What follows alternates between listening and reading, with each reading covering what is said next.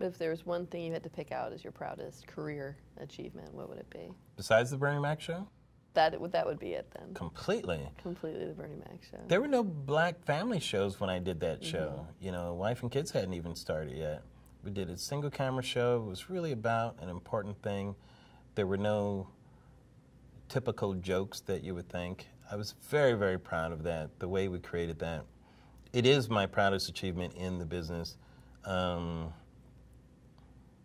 As I'm thinking through right now just to be sure.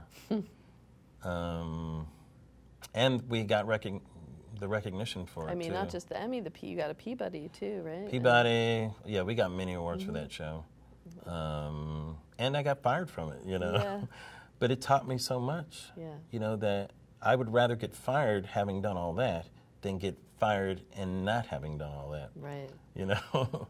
Like if I had just capitulated to all of their wishes and got fired anyway, that would have been horrible. Consummation devoutly not to be wished. To misquote Shakespeare. And other than the Blitzer joke, is any career regrets? Any career regrets at all?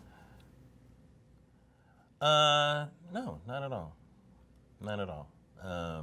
And like I said, that one only because I'm not a mean person, and I think I came across mean there. Yeah. And I hate coming across in a way that just fundamentally isn't true and was not intended. Right. So that's the part that I have no problem saying that if that's really the intention that I want to come across, you know.